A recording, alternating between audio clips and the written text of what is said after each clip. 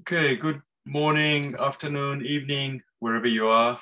My name is Julio Davila. I'm Professor of Urban Policy and International Development at the Bartlett Development Planning Unit. So I'm delighted to have you here. I can't see you, so I'm not sure where you are, who you are, but I'm really happy to have you here, and I'm looking forward to meeting you next academic year. What I thought I'd do, and some of you may have been to Haim Jacobi's lecture, is talk a little more about the theme that he started. Not because we're completely obsessed with health or we focus exclusively on health, but it's an area that I have a personal interest in. I've been developing it for a number of years, starting with collaboration within UCL for a very interesting piece of research that we did for The Lancet, famous medical journal based here in the UK. And that sparked my interest as to how we planners, people coming from the built environment, can contribute to health, public health, better health. And so it's not an opportunistic thing. It's nothing to do with the pandemic, although the pandemic has actually exacerbated or sharpened that interest. But it's a genuine interest in the fact that as the world urbanizes and cities become bigger and more complex and there's more conflict, and we consume more and we reach areas that have not been reached before, which are biodiverse and undisturbed in nature, then it becomes, there are problems that arise of a whole range of natures, like zoonotic diseases, the ones that jump from vertebrates to human, but also chronic diseases, lifestyle diseases, which are exclusively urban. And up to now, a lot of these actions, interventions have been led by largely public health professionals at different levels. So my belief is that we can, as urban development planners, make a contribution to that. So this is just a short taster of the sort of things that we do at the DPU. And essentially what we do is work across disciplines. And I hope that by the end of this lecture, you're interested in working across other disciplines other than yours will be stirred and increased. So some of you may have seen this, and I'm sorry I'm coming back to the pandemic, but the pandemic is an issue that we're dealing with, and it's not the last one. As you can see throughout history, starting in the early 2,000 years ago, or a little less, there are a number of plagues, largely in Europe, but in other parts as well of the world, that have been documented. And the first one that we have an idea of is the Antonine plague. Of course, that was in the Greek Empire, followed by a very deadly one, the plague of Justinian, which killed about 50 million people, which at the time, for a very, very small population in Europe and in the world, was a massive number. And then you can sort of follow on to the Black Death in Europe, which killed between half or maybe even 2/3 of the population in some areas of Europe. Smallpox, which killed tragically, the vast majority, about 90%, some people say, of the population in the New World, in the Americas, where I come from. So my ancestors actually brought, and I have ancestors on both the indigenous and the Spanish colonizer side, but the Spanish colonizers brought in deadly diseases that the natives didn't have protection against, including smallpox. And then there are a number of cholera outbreak, I'll mention that in a minute, HIV/AIDS, which has killed about 35 million people so far. And now, of course, COVID, which is about 2.5 million worldwide. This is a little old. Now, what I want to emphasize here is that urban planning started out as the result of concerns with public health. So if you're studying urban planning, or if you aspire to study a master's in urban development planning, this is where your roots are. And that's true for virtually all the masters that we deal with. It's a concern with people coming together in cities in a very dense, relatively limited area with inadequate infrastructure and facilities and scientific knowledge to deal with that, the problems with that proximity brings. Of course, cities are wonderful because they bring people together. That's where the knowledge comes in. That's where the creativity and innovation, that's where human relations are. That's where people can be at their most creative. But they have this downside, which is if there is an illness that can be transmitted from one person to another, that density makes it worse. So London in the early 1800s was the first city in the modern era to reach a million inhabitants. Of course, cities like Rome, Baghdad in Iraq, Cordoba had reached nearly a million or about a million, 1,000 or 2,000 years earlier. But in the modern era, thanks to industrialization, London, where I am, and some of you may be, was the first one to reach that enormous number. It was a city of very stark inequality. Those of you who've read Charles Dickens will know that. But the mortality and morbidity rates were very, very high, particularly among children. So the children, scores of children died before the age of 1 or 5. In the 1830s, such were the stark contrast between the rich and the poor that 10-year-olds from high-income families were 8 centimeters taller than those from the poorest families.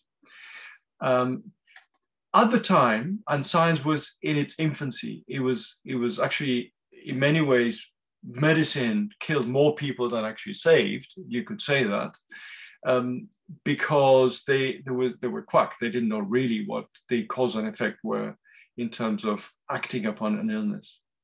But the scientific belief, which dated back to the Greeks 2,000 years earlier, was that infectious diseases spread through the air, the miasma theory. So people went around covering their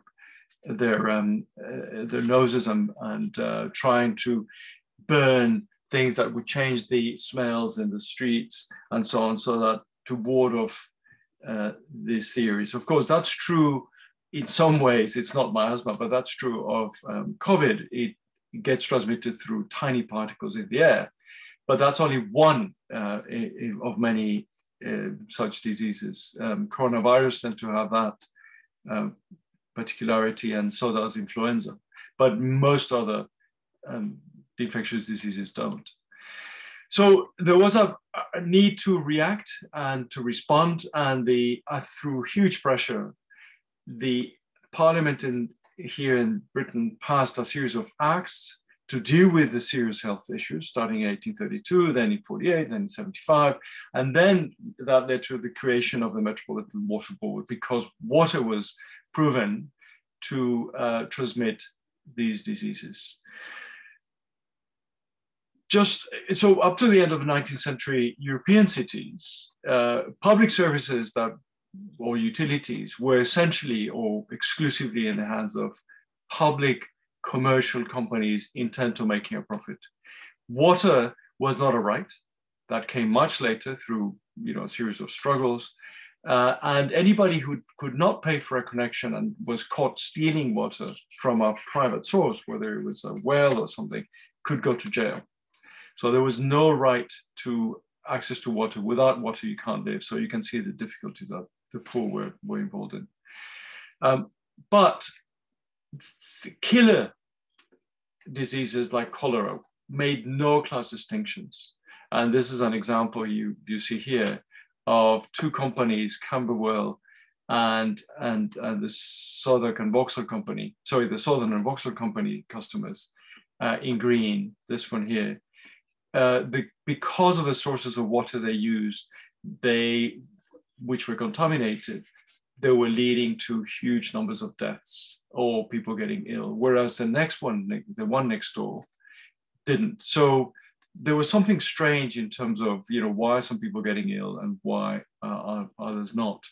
And here comes a hero of epidemiologist who is one of the people credited with inventing epidemiology, even though he didn't know he was doing it. He was a doctor.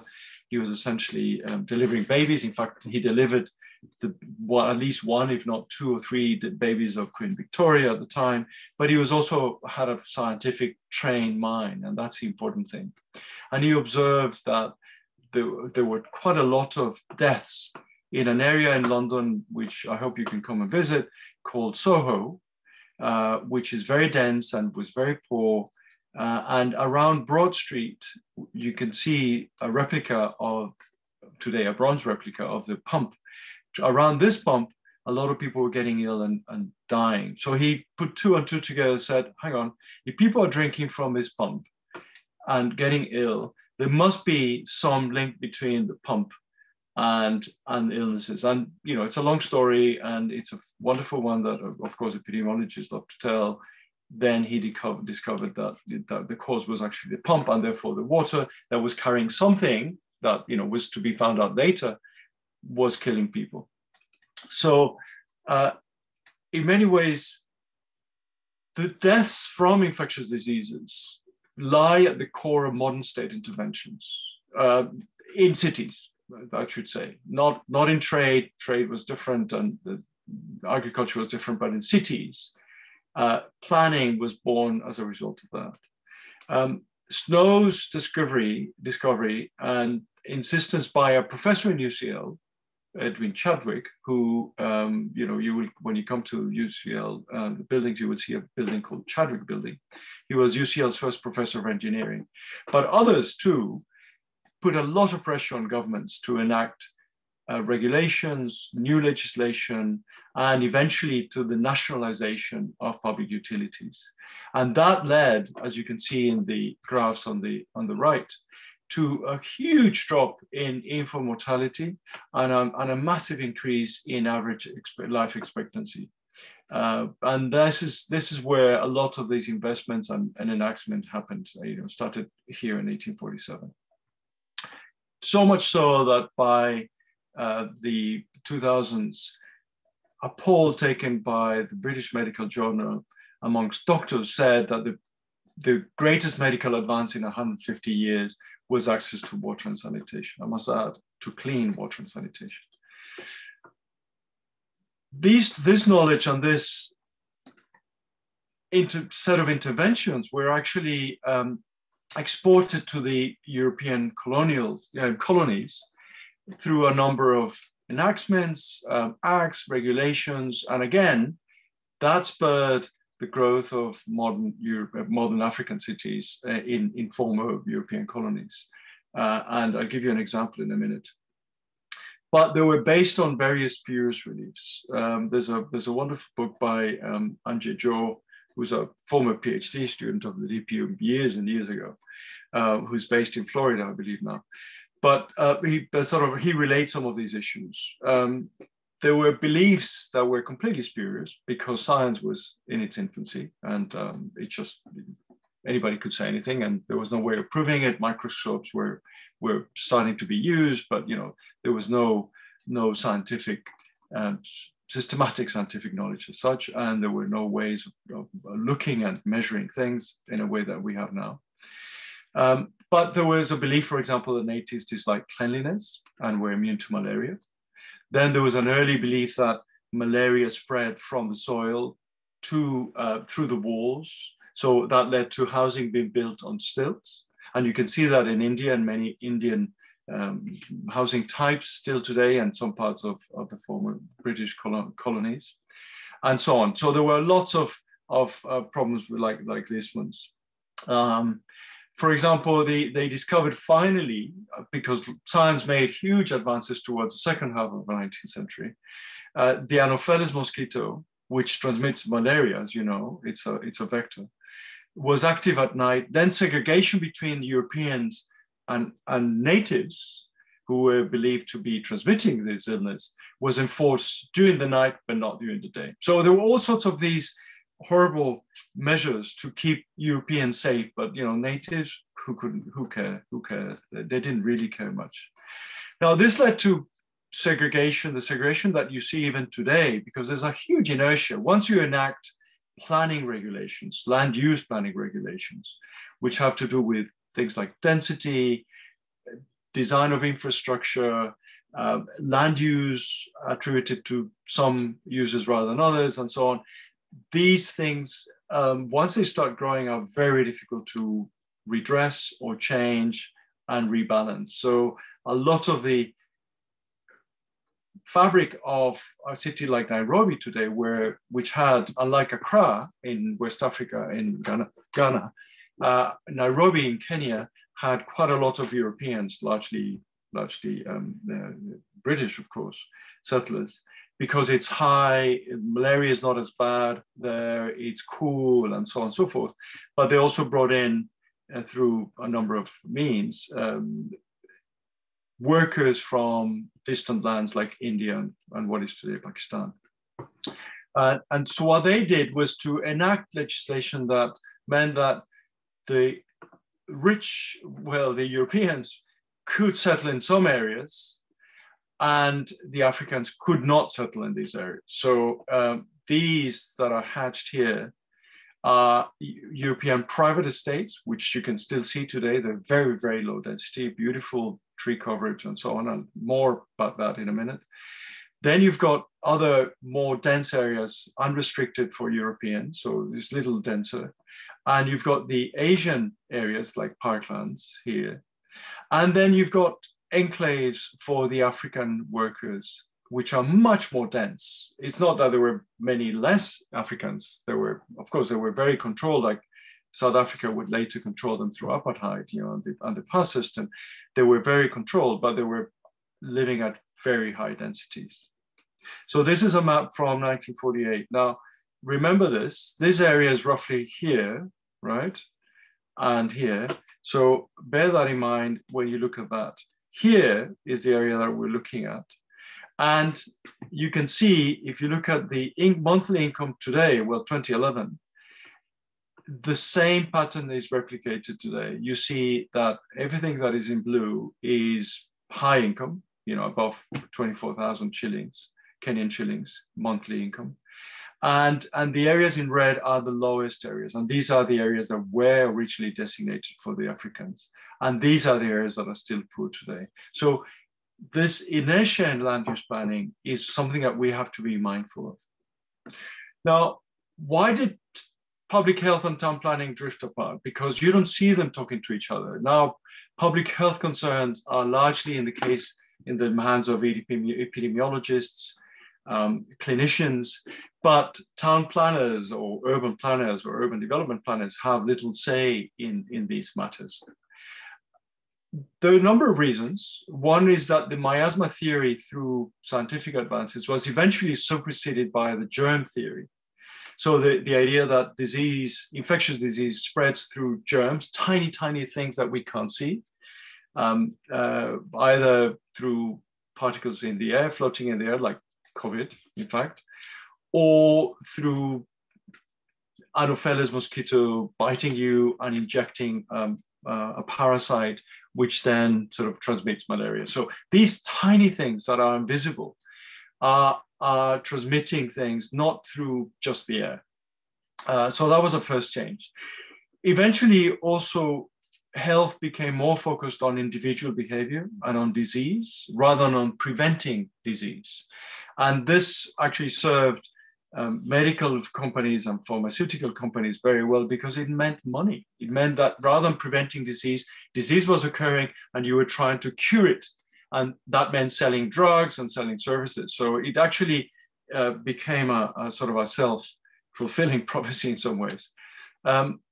So the thinking about disease changed from dealing with the physical environment, as in the way that I was telling you about, in terms of architecture, design, in terms of spreading people apart, in terms of segregating them, to the lab, where the germs can be actually analyzed. And therefore you can actually see, okay, well, here's a little thing that actually kills people. How do we deal with it?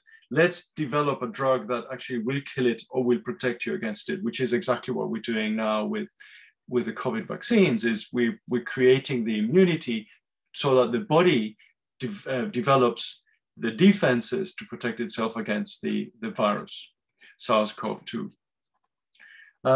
Eventually, because this was taken away from their hands, planners eventually ended up seeing themselves as professionally unqualified to conceive, formulate, and even implement health, as Joe puts it very elegantly.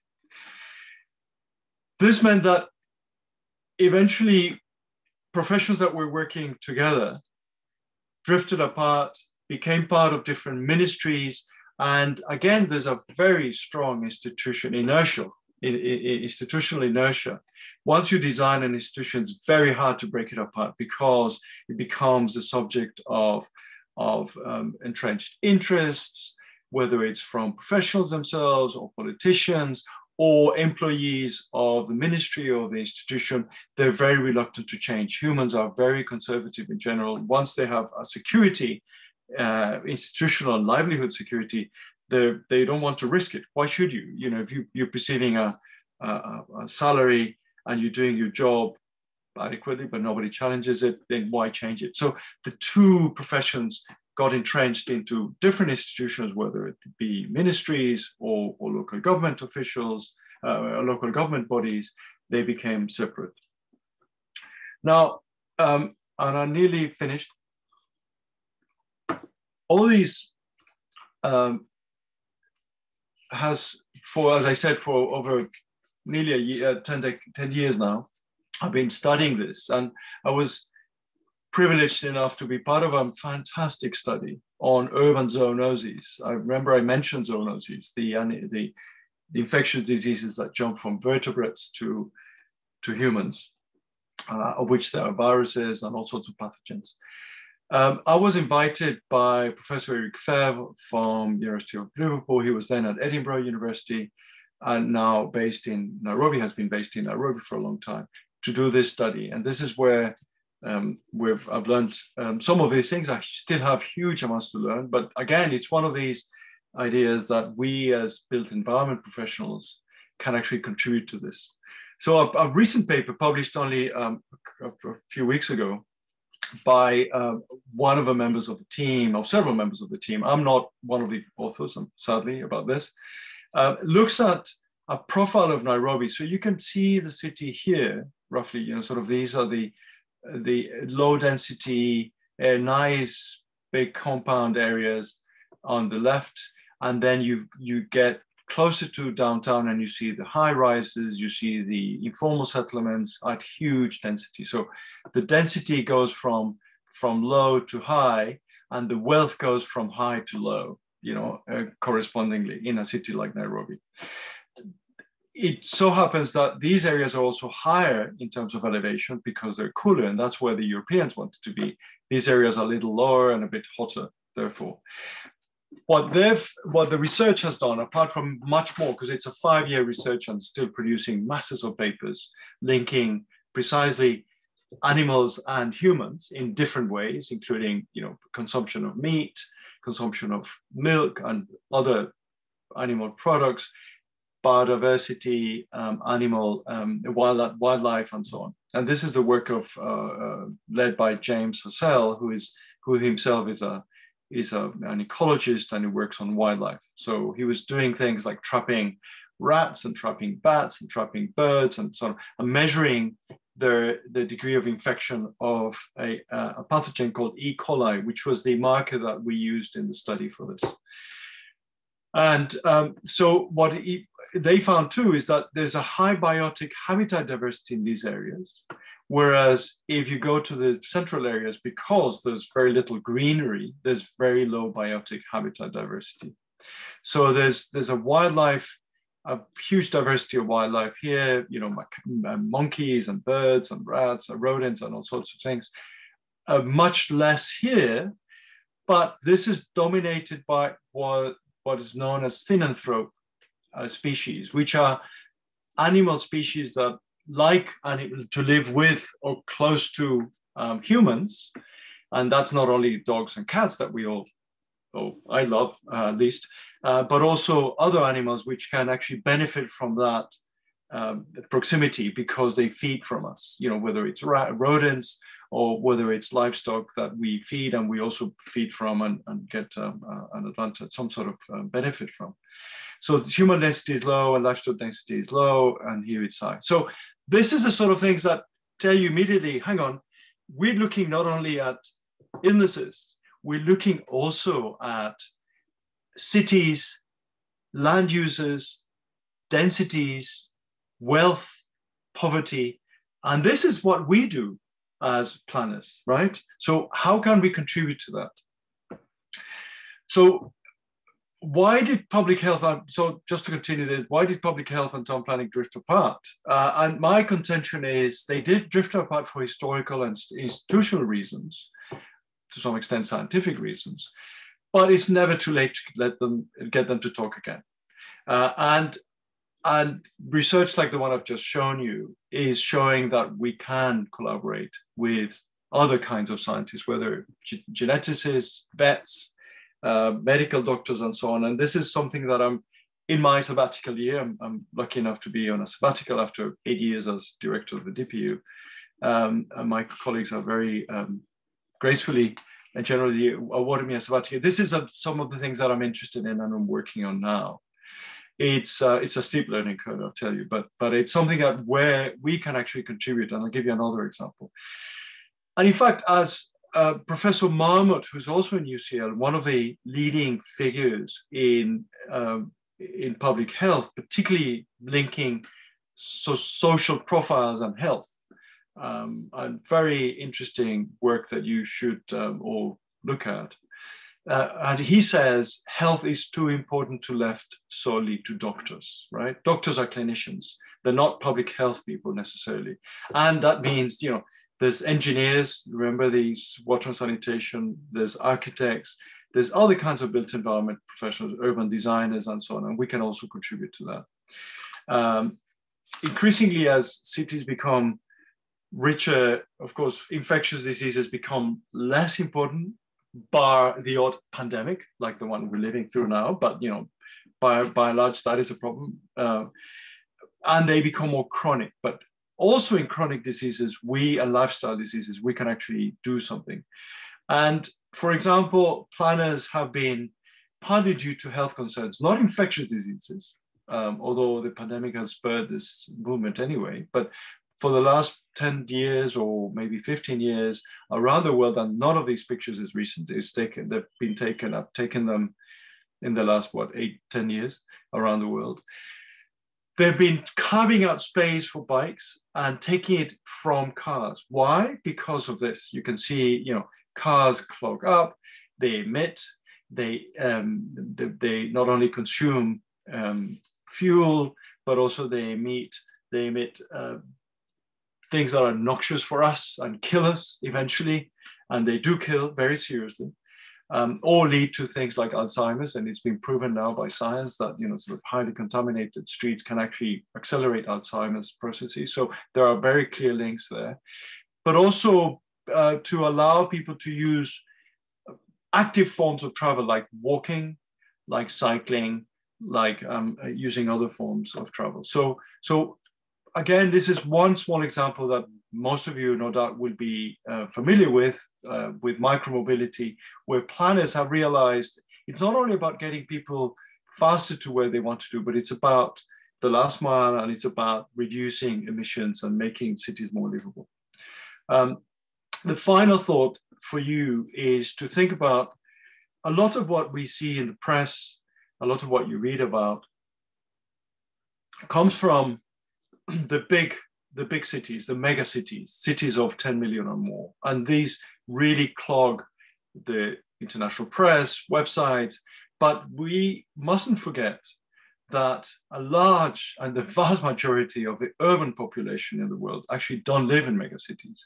So the UN projected in 2014, I should have got a more recent projection, but just for the sake of argument, by 2030, they projected that 41 cities would be megacities around the world, increasingly in the global south, that 63 cities would have 5 to 10 million, 558 cities would be medium-sized cities, 1 to 5, but that a vast majority, maybe half of the urban population, would be in urban areas which are smaller than 500,000. Now, the trouble with 500,000 and less, particularly in the global south and in many countries that some of you will be familiar with, is that the resources, financial and human, are much less than what you find in these cities. Yes, the problems may be smaller, but that's where the population is growing.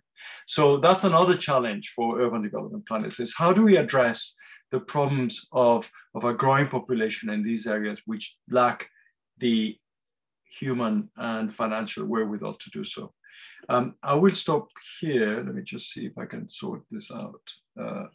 And I will show you briefly the bibliography if anybody's interested.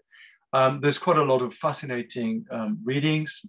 I've been enjoying lately Frank Snow. Oops, sorry, I didn't mean to do that. I've been enjoying Frank Snowden's Epidemics and Society, which was written before the epidemic. As a historian, now retired, professor emeritus at Yale, and tells us history of epidemics.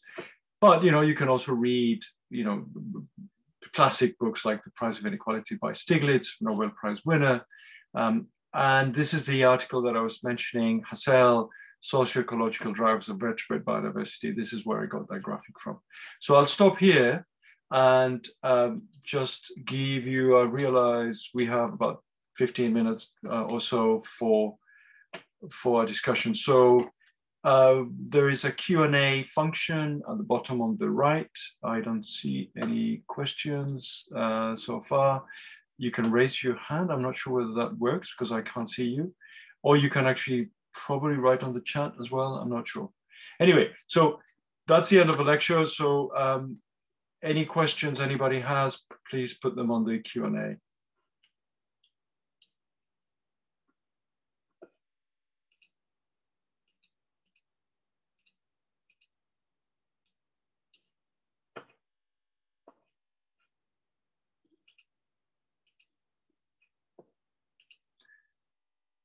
Okay, I don't see any questions. So that means either people were, oh, Julian, I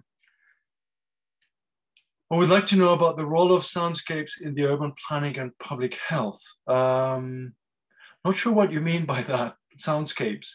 Can you be a little more, can you explain yourself a little more, Julian? Do you mean the role of noise in issues like mental health and livability of cities? Thank you. Maria Rubla says, amazing lecture, very interesting. Thank you. Thank you. I don't know. I'm not getting an answer from Julian, so I don't know whether anybody else. Oh, the issues related with noise. Oh my goodness. I'm not an expert in noise, but again, it's an interesting question, and it gives me food for thought. A lot of the internal combustion engine is by definition noisy because of the way it's designed. But electric cars are much less noisy. And so a move towards electric cars and electric vehicles generally is likely to lead to a less noisy city. But then there are man-made activities. There's an issue of behavior. When I've been in Cairo, and I've been in Cairo several times, I haven't been for a while, and it's a city I love very much. The first thing that strikes me, or Indian cities, if some of you are from India, it's the noise. People honking all the time. So yes, you can control for things like moving towards electric vehicles, preferably public transport vehicles. But can you control people honking? And that, honks will be there forever because, they're a way of alerting pedestrians and other cars that, you have to keep away. But if you overuse it, as they do in India, it's just maddening. So yes, I think there are ways, there are other ways as well in terms of segregating land uses, which is the legacy of modernist land use planning or modernist planning, which is about segregating uses. So you have areas and cities under Corbusier. Those of you who come from an architectural background or planning background will know the name of Le Corbusier, Swiss architect, and others. it was about segregating cities where you have residential areas in one area, you've got shopping or leisure center areas in another, you've got industrial areas in another. And that actually means that you have to travel to find work in other places. Now, that was partly about noxious fumes from industrial areas, but it's also about noise. But the trouble is that modernist planning, which produced amazing cities like, the plenty of brand new cities or extensions of cities, like Brasilia in Brazil, also are very expensive because you have to keep the land uses segregated, and you have to. There's very little flexibility in that, and that plan, for example, is a sort of UNESCO plan approved by UNESCO. It cannot be changed. But that segregation is costly. It's costly because it means land becomes very expensive, so the rich live in some areas, but it means also that you cannot change it, and therefore people have to travel for work or for shopping, and therefore you are using fossil fuels, you're using time, you're wasting time in these areas. Anyway, it's a long story there. But Joanna Mugnone, how do you see planners and public health officials working together in the future? What kind of projects? I can give you an answer later, Joanna, and I will invite you to actually, when you're here, to help me with that question. I see them.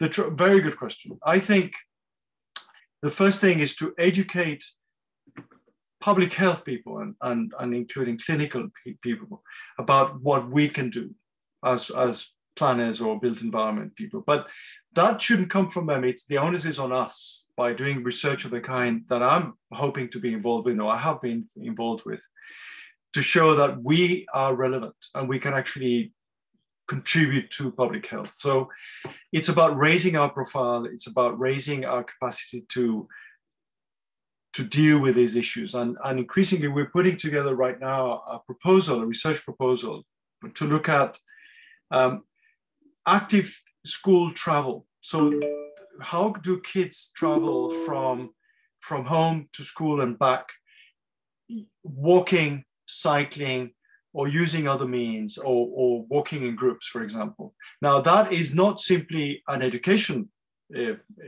area, education sector problem. It's also a planning and urban design problem, because the streets have to be safe, they have to be readable. You have to be able to walk or cycle safely without being killed by a car or having a car accident. Of course, you have to be also safe from people who are sexual predators, for example, for kids. So lighting is important.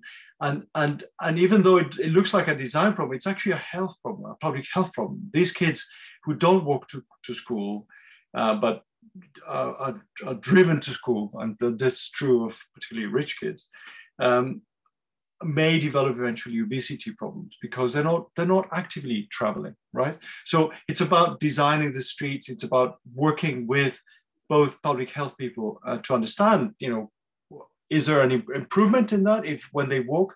So it means putting accelerometers on kids, actually measuring a number of performance indicators, if you like, health performance indicators, before and after they do that. So you can actually say, well, actually, see, these figures demonstrate that when kids walk to school, their health is better, their weight is lower, they gain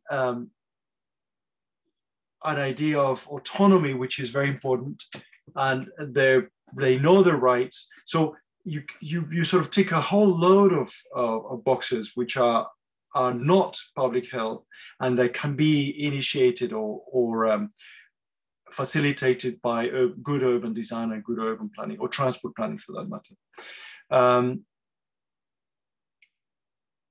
Hauge's son, in case of pressure of urban planning public health, is there anything interesting evidence or research trend at the moment that implies that they may be somehow reconverged in the future? Well, I think my answer to Joanna goes to some extent towards answering that question, Hauge. I hope it does. Fui Amevor, thank you for your presentation, Professor. What examples in our modern era have you seen where public health professionals and planners have worked together effectively to improve people's health? Again, yes, it sort of goes back to my point earlier. I think increasingly these issues of urban design, the issues, for example, of designing transport systems like the BRT systems, but rapid transit systems, increasingly, and this is transport planners rather than urban planners, although they do have to work with urban planners, have realized by working with epidemiologists that by designing well-lit, accessible, physically accessible bus stations through the bus rapid transit systems, people, not only are you reducing, and actually by pushing everybody, as many as you can, on public transport, buses, whether it's underground systems or bus rapid transit systems, which of course we know are much cheaper, and especially less contaminating if they're, as they are now, moving increasingly towards being electric buses.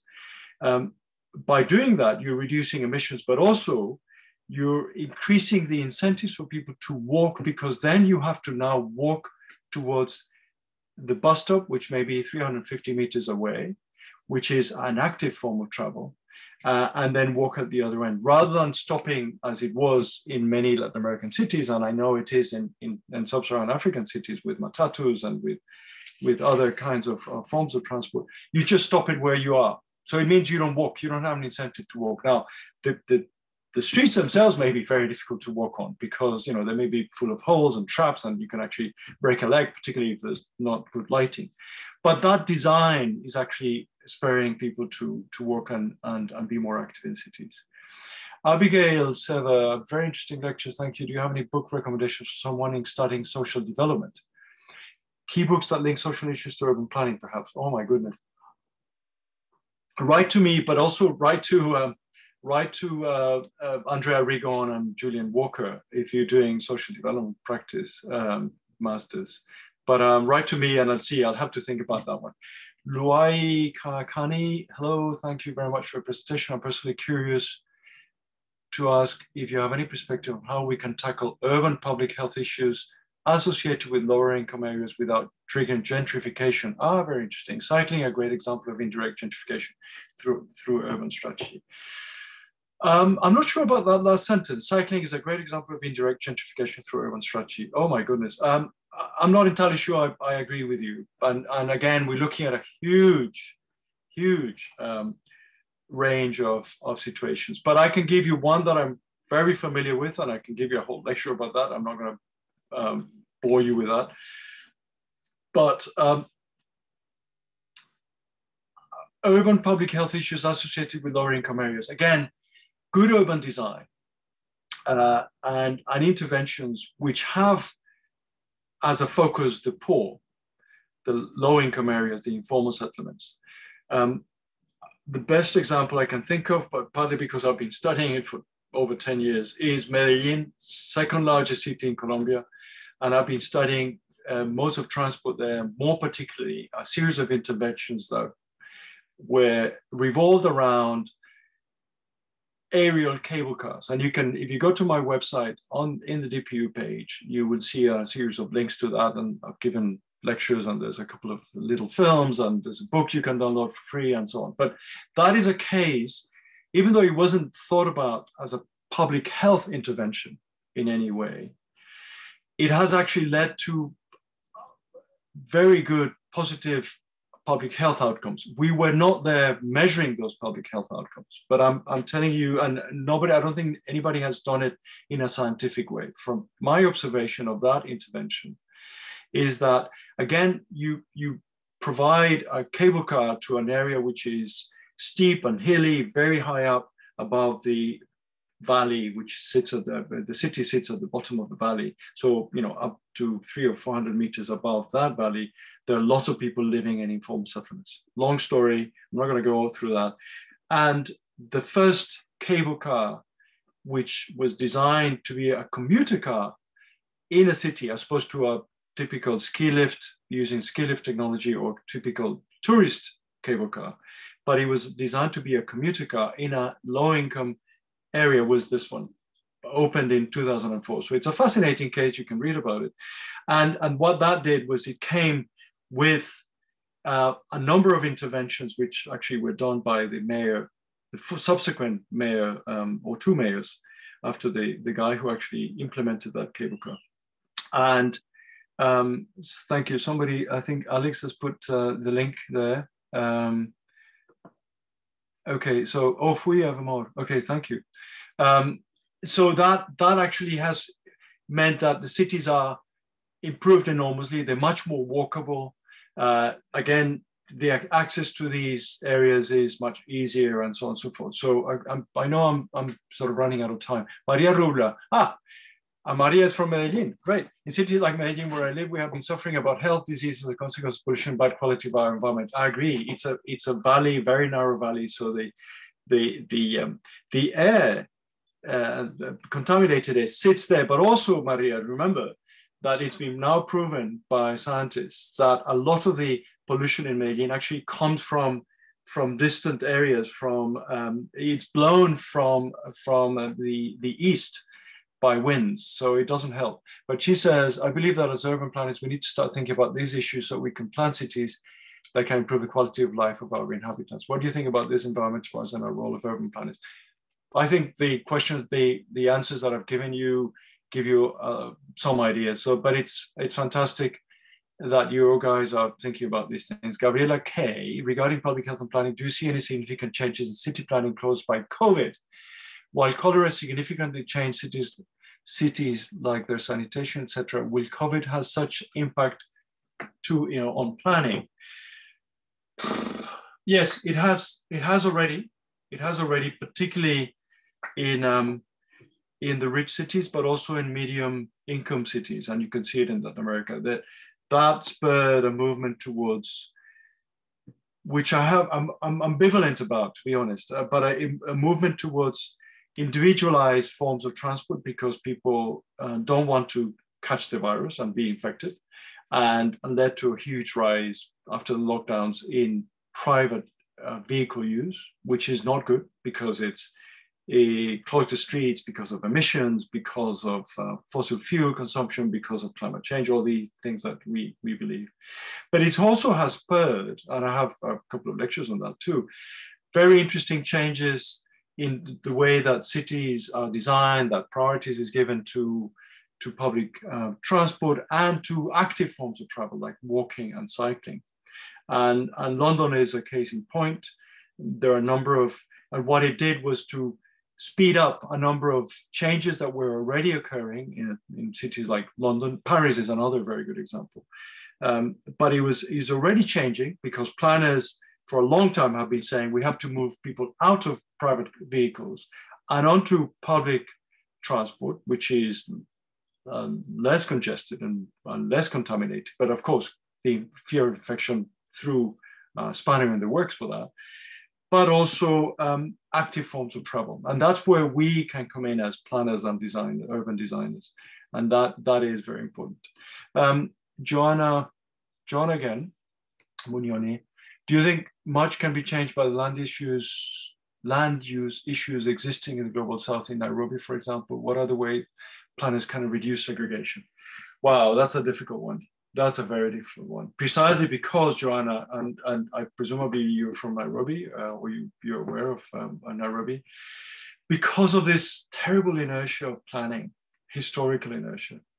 Once you've designed something in such a way and decided on land use, it's extremely difficult politically, economically, to change things and redress them. But I think you can enact, but if you have the political wherewithal. But remember, a lot of the power political power is in the hands of people who own land or who are rich enough to own at least these low density, high income plots of land.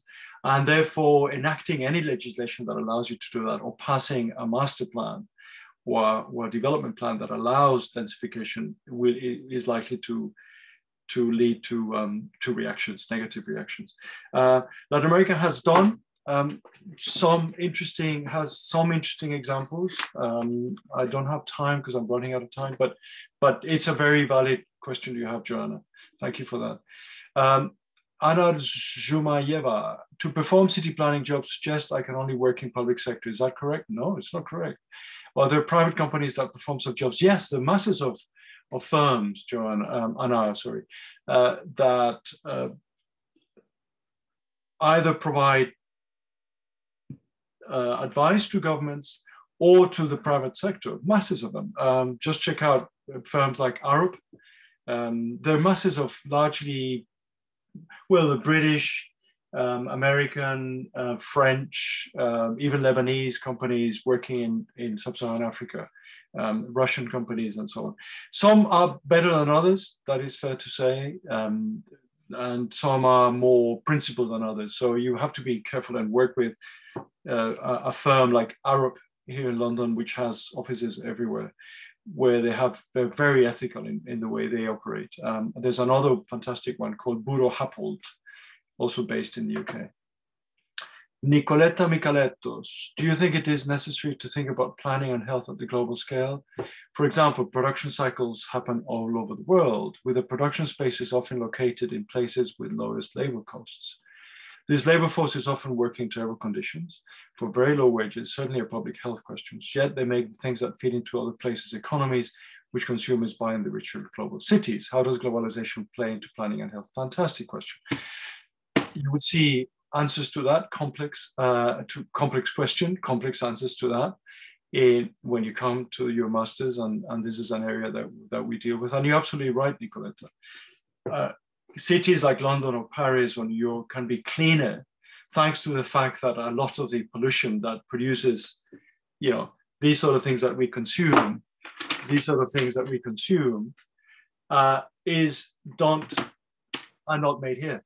The pollution is somewhere else, right? And the bad living conditions are somewhere else, and the bad pay is somewhere else. And we can actually benefit from accessing these gadgets because pay is lower and because workers often are exploited, and not necessarily by the companies, but by the companies that subcontract in the chain, in the supply chain. And that is true also of pollution. So yes, globalization certainly plays a huge role in planning.